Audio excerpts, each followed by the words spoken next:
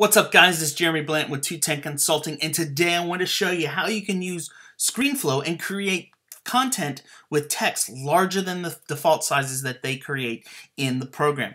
So here's a simple Screenflow that I have. This is a thumbnail that I'm actually working on for a video, but if I was creating the video in here as well and I wanted to put text over it, one of the problems is that there are default sizes built into Screenflow.